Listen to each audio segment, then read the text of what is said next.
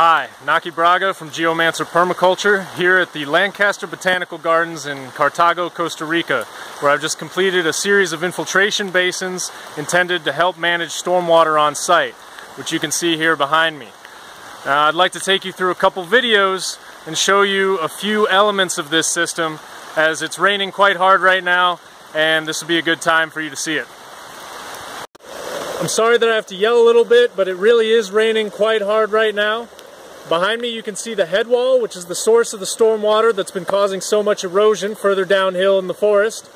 And I'm right here at the first basin that I dug. I've already posted several photos of it, but now you can really see it in action.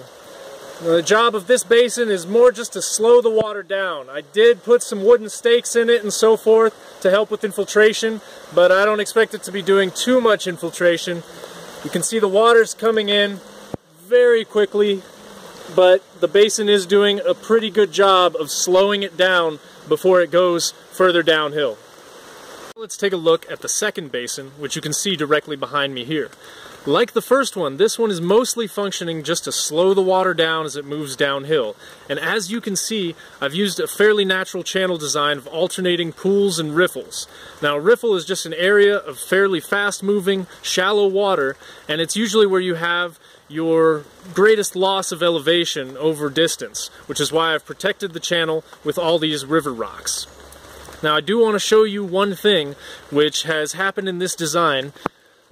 We are a little bit off of peak flow right now because it was getting a little too rainy, but you can see that the water has found its way around my intended channel.